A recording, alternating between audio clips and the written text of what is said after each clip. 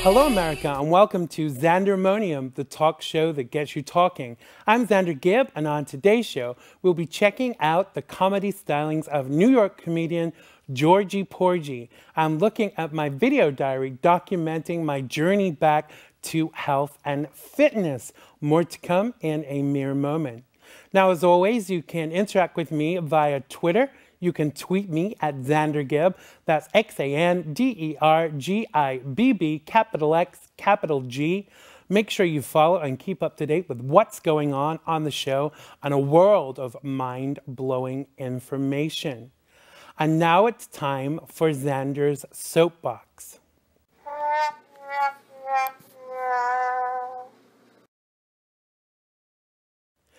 So as the seasons change and the weather gets a little colder and we make sure there are extra blankets around for these cold snaps, we begin to miss the sunshine on warm days.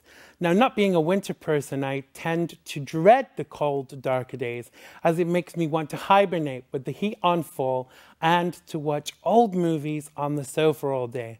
Alas, the latter is not possible, well, not on weekdays anyway.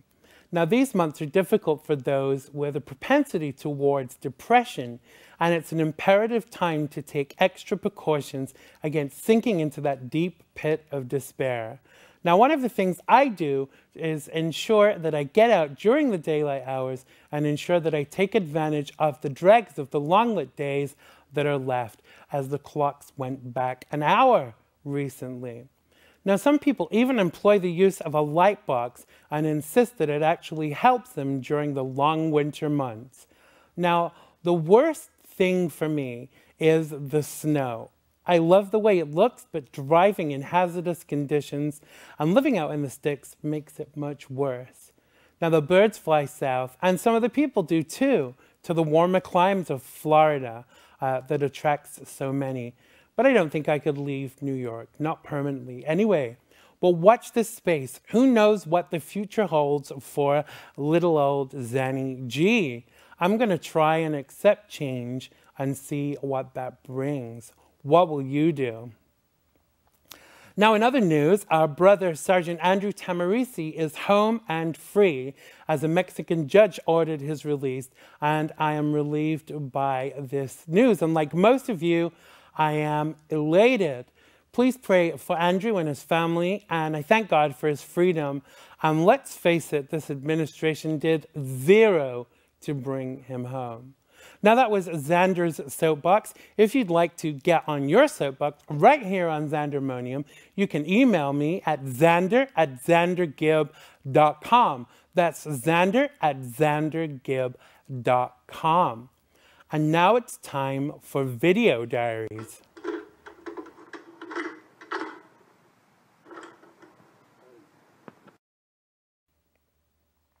So as you know, I've struggled with weight issues for many years, and I've tried every diet known to man. Now, last week I started a cleanse in order to kickstart my weight loss using some of the Design for Health products. I was keen to do something that was safe and natural and not some quick fix to lose a few pounds that would be back within a few weeks. Now, as part of a long-term strategy, it's a great idea to do a cleanse to get rid of toxins and ease yourself into a healthier regime. Now, there are many cleanses out there, and the one I am using incorporates a real food, protein powders in smoothies. Now, I never really believed that a smoothie could fill me, but adding things like beetroot and asparagus and apple, orange, kiwi, kale, etc., all organic, of course, makes a difference. Now, a week into a 12-day cleanse, and I'm feeling so much better and even more energetic.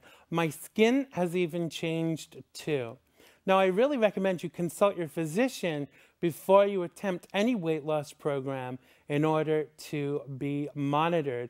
Now, I made a little video, a diary of the first week, and you can check it out here.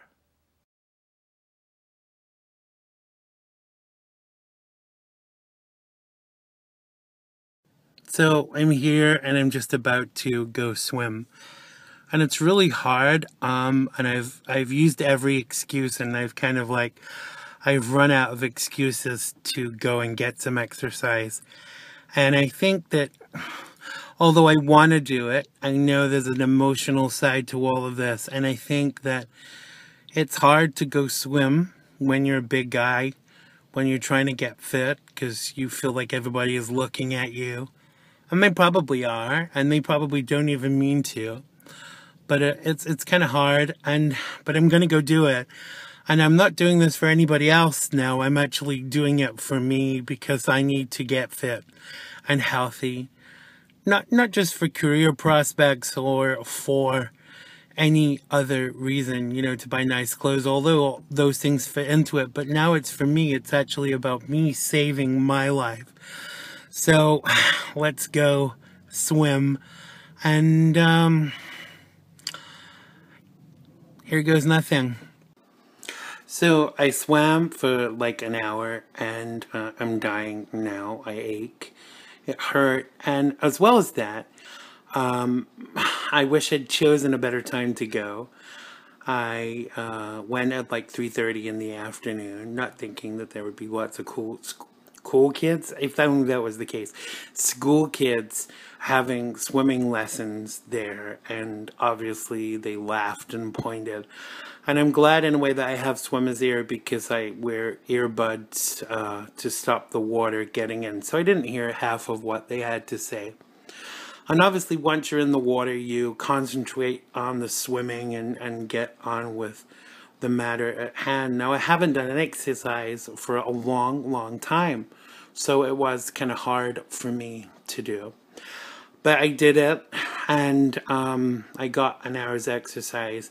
But that's just the start of it. What did I learn from it? I think it's imperative to go earlier in the day when there are fewer people there, because that way you get in and out, and you get to do the task at hand rather than deal with people's attitudes.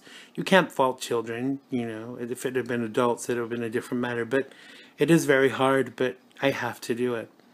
So don't give up. Get out there and exercise no matter what your size. So it's day 3 of my detox, and I'm feeling pretty good. And my skin is amazingly different. I can't explain it. Also, I've been sleeping better. My back hurts today, but I think that's more to do with the position I slept in than anything else. I just had my hot water with lemon, and I had my cold water with Celtic sea salt too. Can't get used to the taste of that, but they say it does you good, so I'm gonna keep doing it. And I'm just about to tuck into my little smoothie here. It's a breakfast smoothie, and I've got what have I got? And I've got coconut milk. I've got asparagus. I have beetroot. I also have an apple. And all of these are organic. They reckon if you eat organically during a cleanse, that you stand a better chance of surviving. Go away, that's somebody trying to get me on Facebook. So I'm doing well. I'm getting there with it, and it's cold today, so I'm sporting my leopard print Snuggie. Hope you like. So it's day 5, and I'm feeling really good. My skin is fabulous. I've not been hungry on this plan at all. Everything's been really filling, from the vegetable soup that I made to the shakes. Now, or the smoothies, should I say. Now, the smoothies, I never thought that a smoothie would fill me, but these smoothies are filling. And I think that it has a little bit to do with the fact that you add protein powder to the smoothie, along with the usual vegetables that you don't normally add to your daily diet. So I'm just about to, I've had my hot water with lemon and my cold water with sea salt, and I'm just about to tuck into this. This is my breakfast for today. Smoked salmon wrapped around cucumber. Now, I'm not usually a fish for breakfast fan, but it looks pretty tasty. So I'm going to go tuck into that. I'm going to try and go swim tomorrow. It's really hard to kind of like put exercise into your daily routine when it's not usually there. But like I said, I've run out of the excuses now. And I'm doing this for me. I'm doing this so I can have a better quality of life. And I'm making these video diaries so that you out there can be inspired too. Because if Xander can do it, so can you. Hey, so it's day 7 of my cleanse, and I'm feeling really good. I can actually tell that I have lost weight. I don't know if that is just water weight or whatever, but it's still weight. I'm just about to go in and swim. Let's hope there's not so lots of pesky kids there. And I also hope that I'm going to have the energy to do this and not feel as bad as I did last week when I swam. But they say the more you do it, the better it gets. So I'll see you on the other side. So I just did my swim. I did 6 lengths more than I did last time. And although I'm really tired, I'm actually feeling pretty good. I feel like the more I do, the more I can do. And I know that sounds cliched, but it's so true. And the tip I said about going earlier to the pool when there's less people in, it really works. So this is the first in a week's of video diaries for me, Xander Gibb. And if I can do it and I can get fit and healthy, my size, my weight, with my issues, so can you. Xander, it's back to you in the studio. So that was my video diary to document my journey back to health. A big shout out to my nutritionist, Randy Dukoff. And if you'd like to share your video diary with us, you can email it to me at xander@xandergibb.com. That's xander@xandergibb.com. And now it's time for Watch This Space. Look out! So having many funny, talented, and interesting friends, I'm really spoiled for choice as to who to share with you guys next. So this week, I went to Laughing Buddha Comedy to check in with my good friend, Georgie Porgie, to talk to him about humor and to check out his stand-up. Let's check it out. Yeah, guys, we're gonna keep the show moving. We have 2 comics, then your headliner. Please stick around. You're not gonna want to miss him. He's a very, very funny guy. This guy coming to the stage is another funny guy. Please, everybody, get your hands together for Georgie Porgie.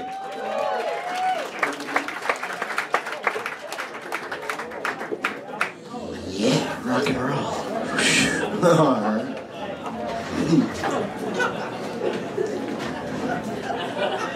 Alright, we're gonna focus. I'm Georgie Porgie, yeah. Unless you catch me in Spain, where they like to call me Jorge Porgie. Is everybody awesome? Everybody awesome here? I'm here to tell you, here's the thing with awesome. If you think in terms of awe, awesome is merely some awe.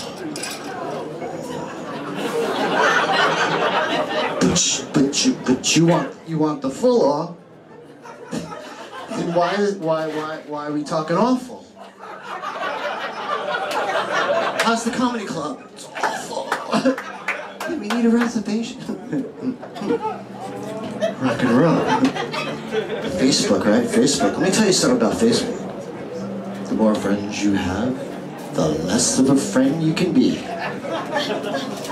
It's reality. You know? I actually have a friend who only posts the worst pics of himself so that he looks better in real life. No, I think it's working for him.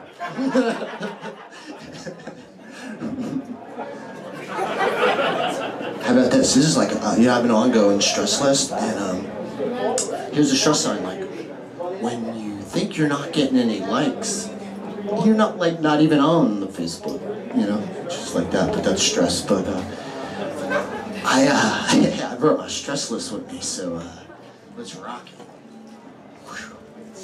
Alright, here we go. Stress. When you never roll up the chapstick, and then you gotta stick your lip into the hole.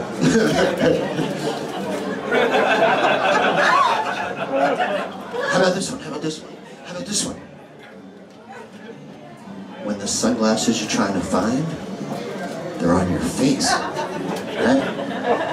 Only now it's darker, which makes them even harder to find. It's really dark over here. Let's go. Stress. When rough drafts make you nervous. Rough. Or how about when you pass on the puppy, you're like, not today, puppy.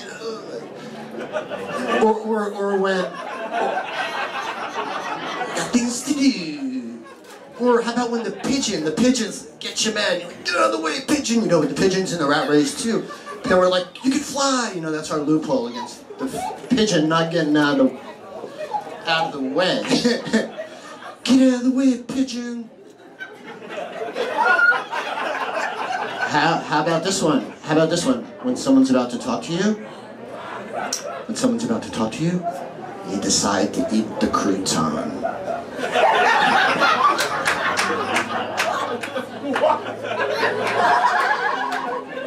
Alright, let's get off the stress.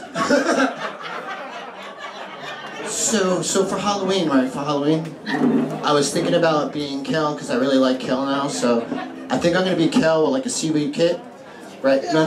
Like I'm not just trying to be like, oh, everybody likes Kel now, but no. Kel, no, like. No, Kel is like the opposite of hitting the iceberg. No, it really is. But yeah, no, I'm gonna name my firstborn Kel-El, for real. Could be super K. But you guys want to talk superstition? Superstition, right? Okay, all right. So like, you know, I knock on wood. I knock on wood all the time. But like, what kind of results is the imaginary wood bringing in? You know? And then people, you know, like one of these, like make them leave your head, and like, wood is going to bring you better luck.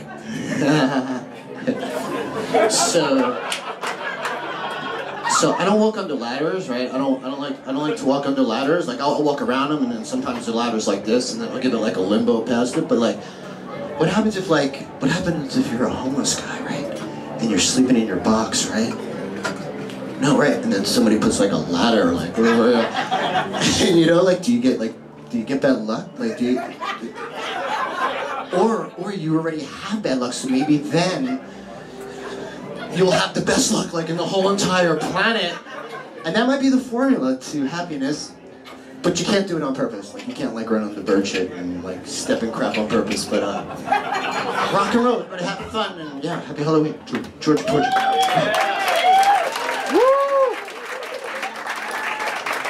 Georgie, Porgie, everybody. So I'm here at the stand with Georgie, Porgie.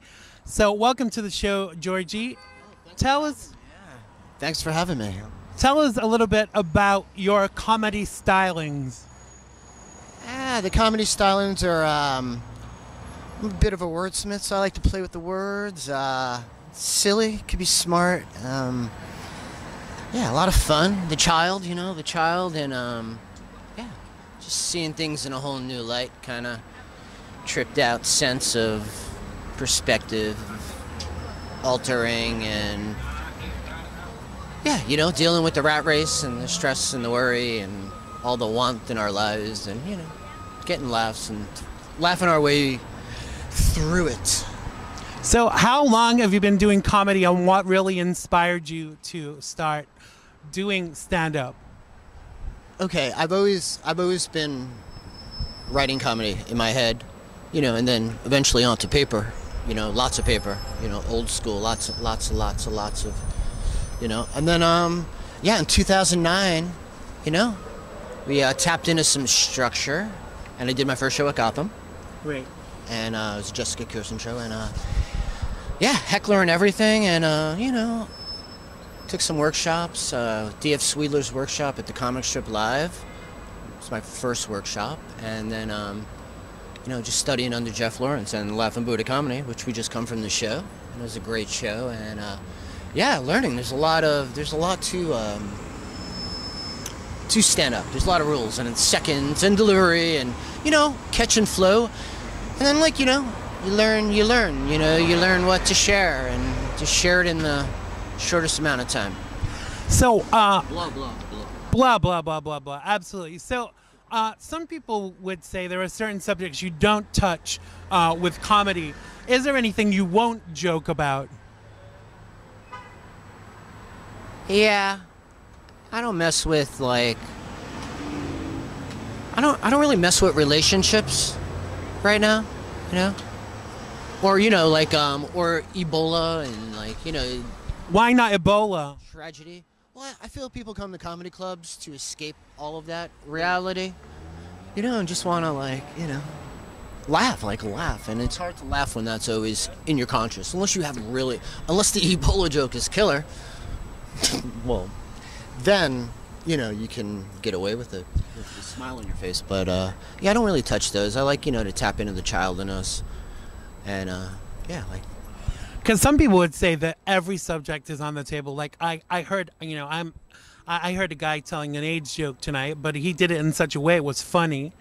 Now, 10 years ago, people wouldn't have laughed about those things. Do you think that laughter is good medicine, and does it help us to heal wounds? Sure. I mean, sometimes it's it's too soon, but Right. comics are gonna push it. But yeah, How soon is too soon? There's a fine line when you're dealing with subjects, like that. But How soon is too soon? Like for instance, Gilbert Gottfried, the day after the tsunami, made some joke on Twitter about Asian people, and one will float down the you wait ages for one, and then one or two will float down the river, and he lost sponsorship and stuff for that. So maybe that was too soon.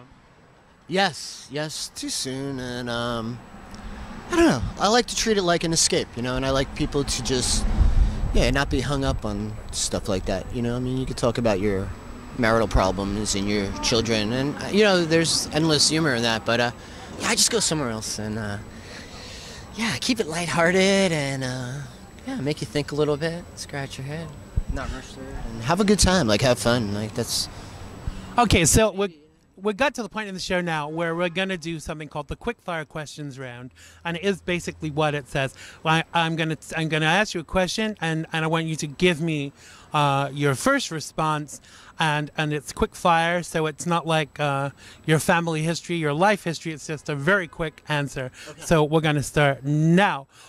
What question do you most hate to be asked?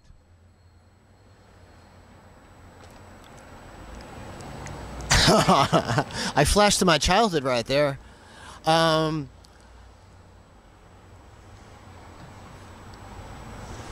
Is Georgie Porgie your real name?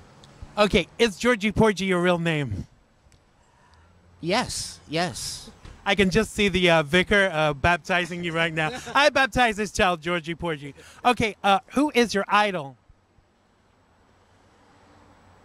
Right now, in any genre, I like Mark Maron. Right now, I'm really digging Mark Maron. Bill Burr makes me laugh as soon as he stops talking. Okay, remembering it's quick fire. Oh, yeah. Okay, so favorite TV show? Oh, yeah. Wow. Right now? No, 20 years ago. Well, what I'm watching now, I just got Hulu, so I'm watching Gotham and The Flash. Right. Quickly, but I love Okay, tacos or sushi? Tacos, hard shell, ground beef. Madonna or Lady Gaga? Lady Gaga. Walking Dead or Breaking Bad? Breaking Bad. Rice or pasta? Pasta. You find $50 in church. Do you A, put it in the collection, B, give it to the homeless guy outside, or C, do you put it in your pocket? Put it in the community box and light $50 worth of candles. Okay, paper or plastic? Oh, paper. Name 3 celebs, living or dead, you would invite for dinner, and what would you cook? Oh, okay. David Bowie.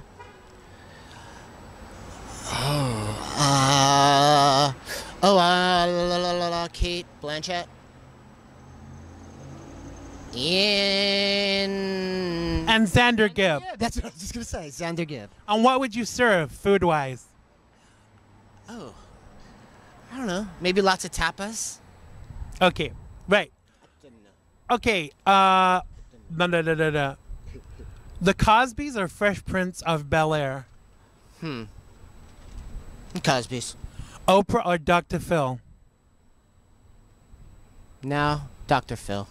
Least favorite movie? The Stupids. Tom Arnold.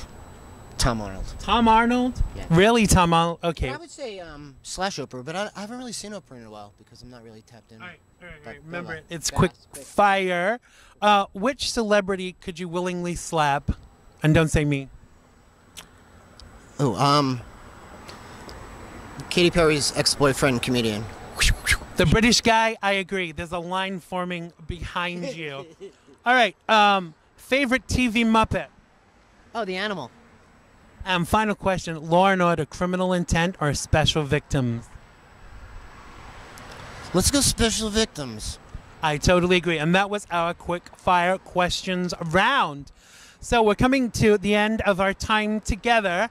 Tell people where they can find you on social media and where they can come and see your show. Okay, YouTube, I have a channel, Georgie Porgie Stand Up. What else? I've been performing at the Stand and do a lot of Laugh and Buddha comedy shows right now. And yeah, we're just trying to get up as much as we can and get comfortable on the stage. And yeah, Facebook, Georgie Porgie. Absolutely. So you heard it here first. Check him out on Xandermonium, Georgie Porgie, and check him out on Facebook and Twitter. Xander, it's back to you in the studio. So that was the inimitable Georgie Porgie. No pudding, no pie, just great comedy. You can check him out most weeks at Laughing Buddha Comedy at the Stand in the City. And don't forget to check out his social media pages and tell him that Xander sent you. Well, that's it for today's show. I hope you enjoyed it and that you'll join us next time. Don't forget to check me out on social media. And don't forget to check out Georgie Porgie. Today's show was brought to you by the color Cerise and the number 7 and courtesy of Madrigal Media.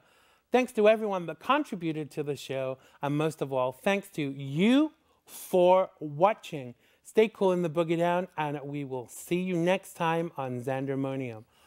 I love you all. Bye-bye.